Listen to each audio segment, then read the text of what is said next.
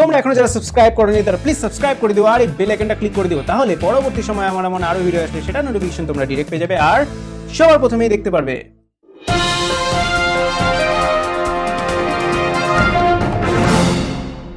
Hello বন্ধুরা, আমি চলে এসেছি তোমাদের কাছে বিটিটি শর্টসের নতুন এপিসোড নিয়ে। এদের রিসেন্ট কিছুদিন ধরে যত রকম টেকনিক্যাল আপডেটস হয়েছে বা এসেছে সেই সব নিয়ে বলবো আজকে আমার এই ভিডিওতে। আর তোমরা আমাকে ভিডিও শেষে কমেন্ট করে জানাতে পারো যে আজকের এপিসোডের কোন আপডেট বা আপডেটসগুলো তোমাদের ভালো লেগেছে।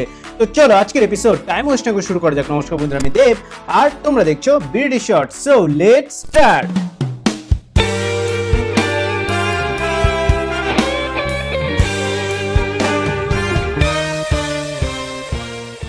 হ্যালো বন্ধুরা, ওয়েলকাম টু মাই চ্যানেল। তো আজকের এপিসোডে রয়েছে অনেক আপডেটস। চলে আসি ফার্স্ট আপডেটে। তো সেটা হচ্ছে টেকনো কোম্পানি যেটা ইন্ডিয়াতে জানাচ্ছিল এতদিন যে মিড রেঞ্জের ফোন বা হচ্ছে এন্ট্রি লেভেলের ফোন নিয়ে আসতো, কিন্তু এখন এটা জানাচ্ছে যে টেকনো তাদের ফার্স্ট টাইম হচ্ছে ফ্ল্যাগশিপ ফোন ইন্ডিয়াতে আনতে চলেছে। তো সেই ক্ষেত্রে সেই ফোনটির নাম হচ্ছে টেকনো ফ্যান্টম এক্স। তো তার হচ্ছে হ্যান্ডস অন ইমেজ কিছু লিক হয়েছে, তো সেখান থেকে তার স্পেসিফিকেশনসের ব্যাপারে জানা আছে। যেমন হচ্ছে এর মধ্যে রয়েছে 6.7 ইঞ্চের ফুল এইচডি প্লাসের 90 হার্টজের কার্ভ ওএলইডি ডিসপ্লে, আর মধ্যে রয়েছে মিডিয়াটেক হিলিও G95 এর একটি প্রসেসর, আর রয়েছে 50+13+8 মেগাপিক্সেলের ট্রিপল রিয়ার, আর হচ্ছে 48+8 মেগাপিক্সেলের ডুয়াল ফ্রন্ট ক্যামেরা সেটআপ। সেই সঙ্গে এর মধ্যে রয়েছে 4700 mAh এর ব্যাটারি, আর রয়েছে ইন ডিসপ্লে ফিঙ্গারপ্রিন্ট স্ক্যানার, আরও অনেক কিছু।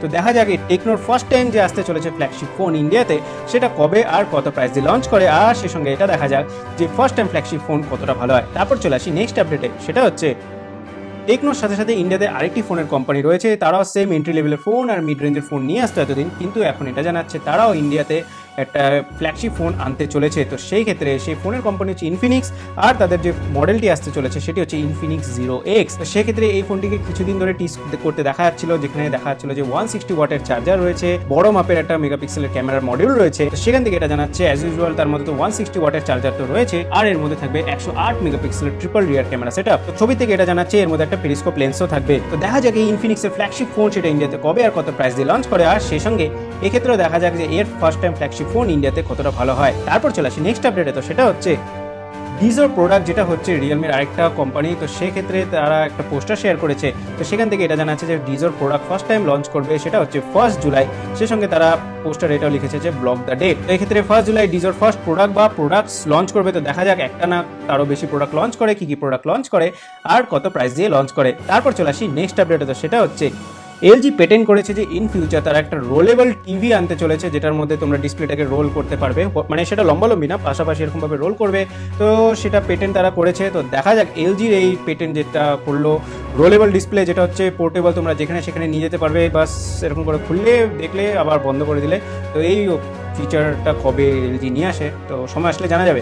তারপর চলে আসি নেক্সট আপডেটে। তো সেটা হচ্ছে রিয়েলমির তরফ থেকে তারা পোস্টার শেয়ার করে এটা জানিয়েছে যে তাদের আরেকটি প্রোডাক্ট রিয়েলমি বাডস Q2 সেটা হচ্ছে লঞ্চ করতে চলেছে খুবই তাড়াতাড়ি। সেটা ডেট সামনে চলে এসেছে, সেটা হচ্ছে 24 জুন। তো এই প্রোডাক্টের মধ্যে থাকবে advance active noise cancellation technology. তো দেখা যাক এই প্রোডাক্টটা ইন্ডিয়াতে কত প্রাইস দিয়ে লঞ্চ করে। সেই সঙ্গে এটাও জানাচ্ছে যে সেই দিন আরেকটি রিয়েলমি প্রোডাক্ট লঞ্চ করবে, সেটা হচ্ছে রিয়েলমি নার্জো 30।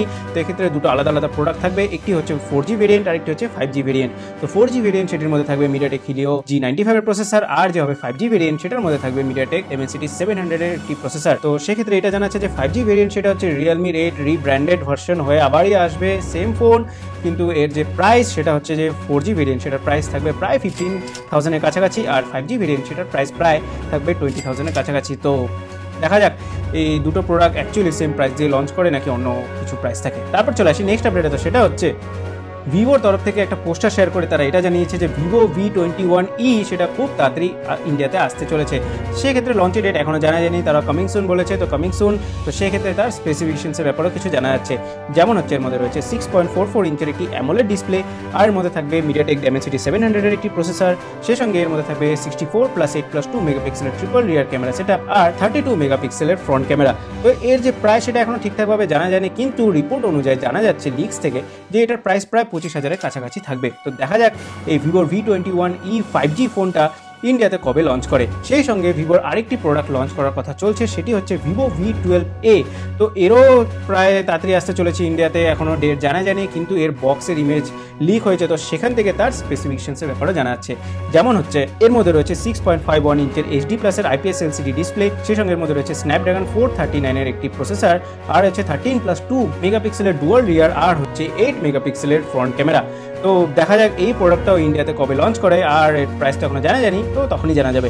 তারপর চলে আসি নেক্সট আপডেটে, তো সেটা হচ্ছে OnePlus আর OPPO জানাচ্ছে তারা কোল্যাব করবে খুব তাড়াতাড়ি। তো সেক্ষেত্রে এটা জানাচ্ছে এই দুটো প্রোডাক্টের মধ্যে যা যা হার্ডওয়্যার রয়েছে, সফটওয়্যার রয়েছে, সব কিন্তু এখন আলাদা আলাদা আসবে, আর দুজনই আলাদা আলাদাভাবে কাজ করবে, কিন্তু ইন ফিউচার ব্যাক এন্ডে তারা কিন্তু খুব তাড়াতাড়ি একসাথে কোল্যাব করার হয়তো করে যাবে। তো দেখা যাক ইন ফিউচারে OnePlus আর OPPO যখন কোল্যাব করবে তখন কি প্রোডাক্ট আসে। তারপর চলে আসি নেক্সট আপডেটে, তো সেটা হচ্ছে গুগল পিক্সেল 6 যেটা আসতে চলেছে তার কিছু স্পেসিফিকেশনসের ব্যাপারেও জানা যাচ্ছে। যেমন হচ্ছে এর মধ্যে রয়েছে 6.4 ইঞ্চের ফুল এইচডি প্লাসের 120 হার্টজের অ্যামোলেড ডিসপ্লে, আর এর মধ্যে থাকবে গুগলের নিজেদের হোয়াইট চ্যাপেল প্রসেসর যেটা হচ্ছে 5 ন্যানোমিটারের হবে, আর এর মধ্যে থাকবে 50+8+8 মেগাপিক্সেলের ট্রিপল রিয়ার ক্যামেরা সেটআপ, আর থাকবে 12 মেগাপিক্সেলের ফ্রন্ট ক্যামেরা। সেই সঙ্গে এর মধ্যে in display fingerprint scanner, wifi 6, NFC আরও অনেক কিছু থাকবে। তো দেখা যাক এই গুগল পিক্সেল 6 অ্যাকচুয়ালি এই সব স্পেসিফিকেশনস নিয়ে লঞ্চ করে নাকি নতুন কিছু দেখতে পাওয়া যাবে। তারপর চলে আসি নেক্সট আপডেটে, তো সেটা হচ্ছে Realme X9 সিরিজ, সেটাও খুব তাড়াতাড়ি আসতে চলেছে, যদিও আগে ইন্ডিয়াতে আসবে না, বাইরের দেশে আসবে। তো সেক্ষেত্রে বিভিন্ন জায়গায় একে দেখতে পাওয়া যাচ্ছিল, বিভিন্ন সার্টিফিকেশন সাইটেও আর গিকবেঞ্চেও। তো সেক্ষেত্রে এটি একটা রিপোর্ট অনুযায়ী জানা আছে এটি হয়তো জুলাইতে লঞ্চ করে যাবে, কিন্তু সবার প্রথমে আগে লঞ্চ করবে বাইরের দেশে। তো সেটা এখনো রিয়েলমি তেমনভাবে কিছু বলেনি এর ব্যাপারে, কিন্তু সেটা রিপোর্ট থেকে জানা আছে। আর সেখান থেকে এটাও জানা আছে যে এখানে দুটো ফোন আসবে, একটি হচ্ছে Realme X9 আর একটি হচ্ছে X9 Pro। তো সেটার মধ্যে জানা আছে যে রিয়েলমির পুরোনো ফোন যেটা হচ্ছে Realme V15, আরেকটা হচ্ছে Realme X50 Pro, তো এই দুটো রিপ্লেসমেন্ট ভার্সন হবে এই X9 আর X9 Pro। মানে হচ্ছে পুরোনো ফোনগুলো চলছে না, সেই ফোনগুলোকে আবার নিয়ে আসবে নতুন নাম দিয়ে, তারপর আবার চালাবে, মানে খুব ভালোই বিজনেস। তারপর চলে আসি নেক্সট আপডেটে, তো সেটা হচ্ছে ব্যাটেল গ্রাউন্ড মোবাইল ইন্ডিয়া। তো সেটা তো অলরেডি ইন্ডিয়াতে লঞ্চ করে গেছে, সবাই এনজয় করছে, খেলছে, কিন্তু একটা ব্যাড নিউজ সামনে চলে এসেছে। সেটা হচ্ছে একটা কোম্পানি রয়েছে যার নাম হচ্ছে IGN। তো তারা একটা জিনিস ডিসকভার করেছে, তারা হচ্ছে যখন গেম খেলছিল তারা কোনোভাবে কোনো অ্যাকাউন্টের সাথে লিঙ্ক করেনি। তারা গেম খেলার সময় একটা অ্যাপ নিয়েছিল যেটার নাম হচ্ছে ডেটা প্যাক স্নিফার। তো সেই অ্যাপটা দিয়ে কী করছিল, তারা গেম খেলাকালীন দেখছিল যে সেই গেম খেলার সময় তো মানে তাদের যে আইপি অ্যাড্রেস কোন কোন সার্ভারের সাথে লিঙ্ক হয়, পরে মানে পুরো লগটা চলে আসে। তো সেক্ষেত্রে তারা দেখেছে যে কয়েকটা আইপি অ্যাড্রেস রয়েছে যেগুলো হচ্ছে চায়নার সার্ভারের সাথে কানেক্ট করা রয়েছে। তো সেক্ষেত্রে তারা এটা বলেছে যে এখন যেটা ইন্ডিয়ান ভার্সন রয়েছে পাবজি মোবাইলের, সেটার হচ্ছে যখন যারা খেলে তাদের অ্যাকাউন্টের ডিটেলস সব হচ্ছে চায়নার কোনো সার্ভারে যায়। তো সেক্ষেত্রে আরও একটা খটকা লেগে গেল। তারপর থেকে অনেক জায়গা থেকে আমাদের গভর্নমেন্টের কাছে লেটার যাচ্ছে যে প্লিজ ব্যান করে দেওয়া হোক, প্লিজ ব্যান করে দেওয়া হোক। আমাদের সেম আবার এই ডেটা লিক হচ্ছে, চায়নার কাছে যাচ্ছে। তো ব্যাড নিউজই, এখন দেখা যাক এই ব্যাটেল গ্রাউন্ড ইন্ডিয়া মোবাইলের ফিউচার কি হয়। এটা যদিও আর্লি অ্যাক্সেস চলছে, এখন অফিসিয়াল লঞ্চ হয়নি, তো অফিসিয়াল লঞ্চের আগেই আবার কোনো একটা ব্যাড নিউজ জানা যাবে কিনা।